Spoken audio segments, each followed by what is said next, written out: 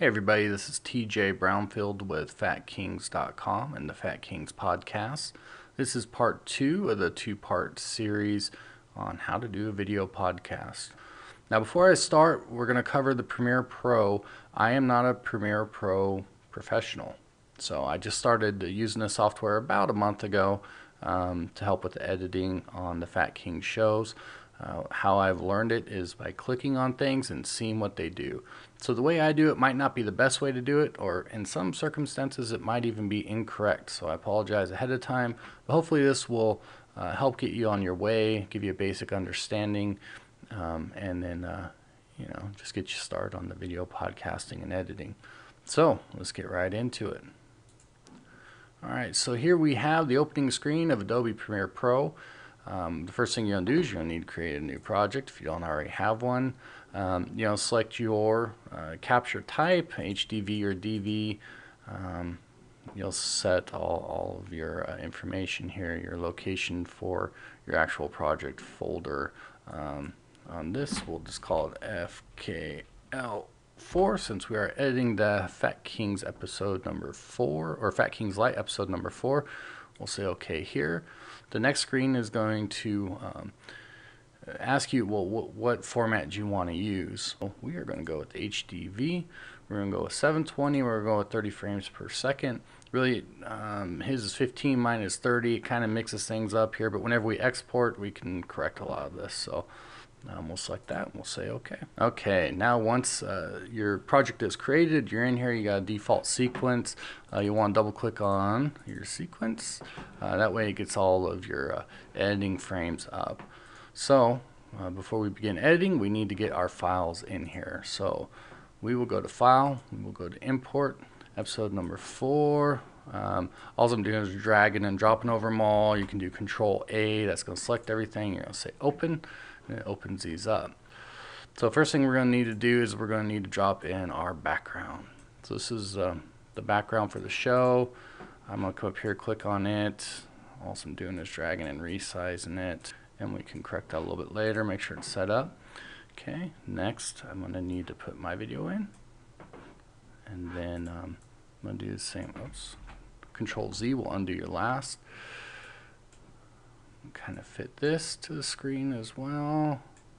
Alright, and then finally we'll put Phil in. And Phil's is already a good size, so I don't need to edit his. Alright, so now we got the beginnings of our files set. From here, what we're going to do is we're going to crop out all the areas that we don't want, and then we're going to key out the green screen. So this is the green screen portion of it. That seems to get a lot of people excited, but I hate green screen in a sense because sometimes it can be real difficult to properly key out all the areas. So down here on the left hand side, we're going to go to Video Effects. We're going to go to Key, and then we're going to go to our garbage mats. You can also type in here. If you just start typing in garbage, you'll bring them up. I use an 8-point garbage mat just because those points work for me. You can use an 8-point, a 4-point, they got a 16-point, just whatever's going to work for your circumstances. I'm going to shift click on both of these so they're both selected, so I can apply the keying to both of them at the same time. Drag and drop my 8-point garbage mat. Then we'll go down to Ultra key. I'm going to drag and drop that on there as well. Okay. Now we want to edit these individually. So I click over here in this blank area just to deselect, go back. I'm going to select me and work on me first. We'll go up here to the effects control. We're going to click on the 8-point garbage mat that you see here, and we're going to bring these corners, bring this down. Okay, so we're going to bring these corners in. And what garbage mat does is it lets you easily get rid of kind of all your surroundings, right? Things that you just don't need. It comes really in big time handy whenever you're doing green screen. Alright, so now I have me all garbage matted out. I'm sure I use improper English, but such is life. Next we need to key out the green area. So we're going to come back over here to our effects control area.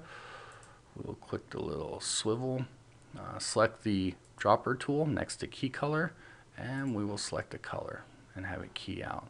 So as you can see, it keyed most of it out. Sometimes you might have to take the dropper a couple times and find a good area that keys out the most area, the most amount of green area.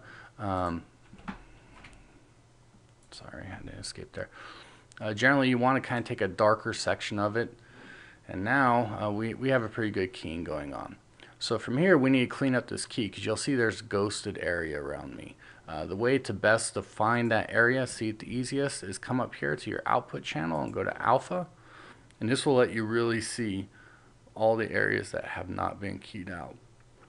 So from here to clean it up, we're going to go to the matte generation. We're going to go to pedestal and then ice crank it up to 100. And that's kind of the easiest way to get rid of it. So as you can see here, that pretty much took everything away. If you have a few edges, you come here to matte cleanup and you can choke it in a little bit or out a little bit depending on what your needs are. Generally you'll want to soften the edges, like I'll give it like a like 3 maybe, just so it blends a little bit better into the background. It's not such a harsh contrast.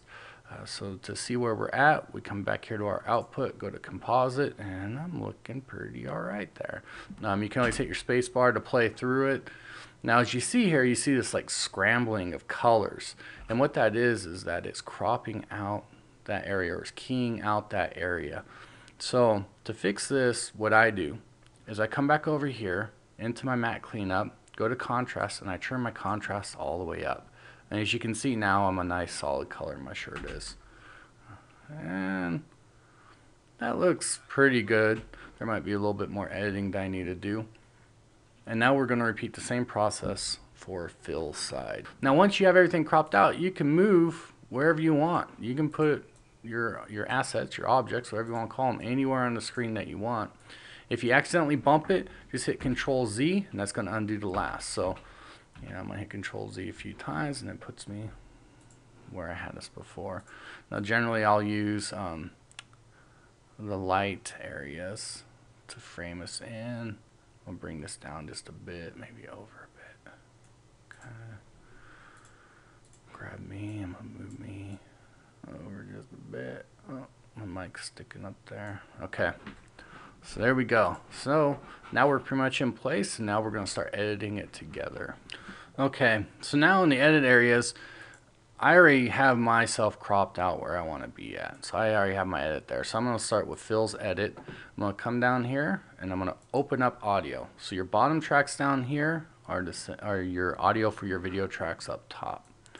So I use these to edit because whenever you come in close, you can see where the voices stop and start. And so I can see where he's going to start. Where the big jump is right where he starts.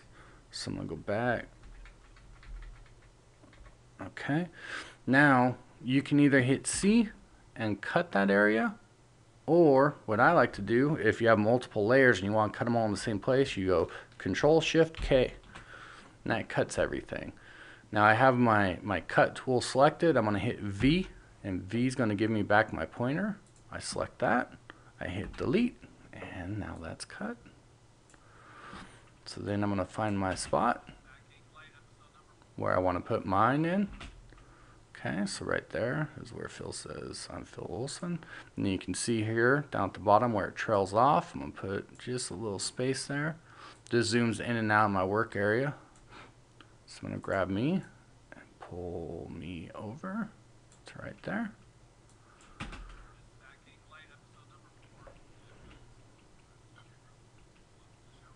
Make sure everything lines up, and now I'm good to go. Okay, then I repeat this process, and I cut and trim until I get to a point where I'm happy with it, and then we'll go to the export. All right, I had just one thing I wanted to show you guys here, and that is because your audio and your video is connected, so whenever I move it around, or if I want to delete the video out so there's less for the software to deal with, I'm going to want to separate these two. So to separate them, it's pretty easy. All you do is you're going to click on the file, right click, and say unlink. And now my video and my audio are no longer linked. And you can do that vice versa. So if I want to link video to audio, shift click, so I select them both, click, and I hit link, and then they're linked back together again. So in this case, I want to make sure, okay, so they're unlinked. and I want to remove this video.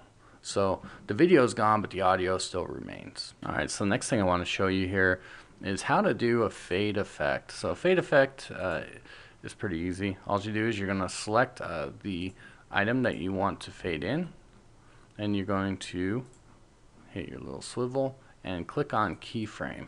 Okay, then you'll come to the end of that frame. Make sure you're right at the end of it. Oh. Okay. And then you're going to hit keyframe again. Then you're going to grab your last keyframe, you're going to drag it down. So now what you're going to see is that it's going to fade out. Okay. So about in here, I'm going to grab this. I'm going to drag this in. And I'm going to fade them in. So,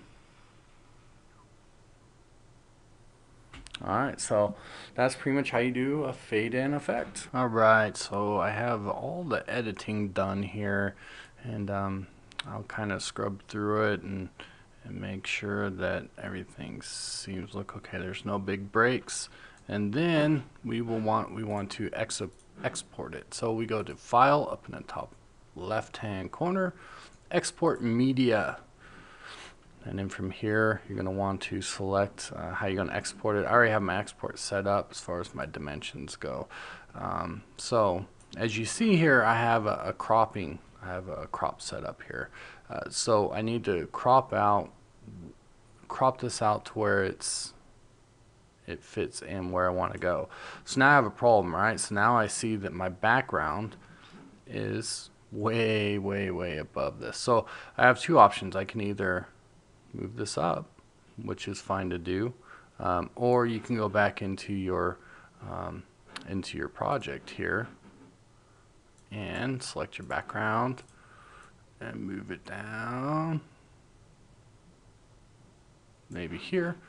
Go back into File, Export, Media, and see how this fits in. Now this just isn't fitting in well here, so I liked it better where it was at. I'm going to go back here. I'm going to hit Control Z. Go back in here. I'm going to export it, but I'm going to increase my export size. So go here. Go here.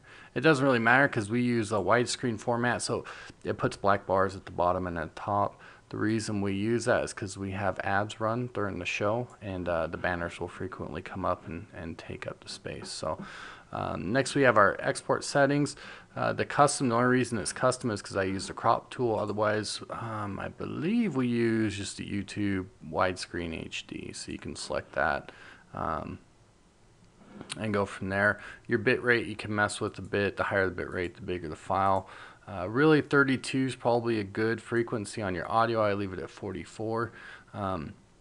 Down here, use maximum render quality and use frame blending. You can put those on if you want a little better quality, but it's going to greatly increase the time it takes to export. So if you have a problem with exporting, sorry, I'm just going to mess this a little bit. If you have a problem with exporting, as far as the time it takes, or you don't have enough memory to export that way, take those out and see. And then you'll select your output name, select where you're going to put it. So I'm going to go here. I'm going this. I'm going to say FKL4 for FatKings Lite episode number 4. Save and then hit export. And it's going to come up. It'll go through the encoding sequence. It'll tell you how long it's going to take, and you're good to go. So we didn't get into uploading this time. Maybe I'll do another video. Chances are everybody knows how to upload to YouTube, or we use Blip TV. I might do another tutorial on setting up an iTunes feed, because a lot of people are interested in that. But hopefully this gets you on your way and you enjoyed it, and I'd love to hear some feedback, and everybody have a good rest of the day. Thanks.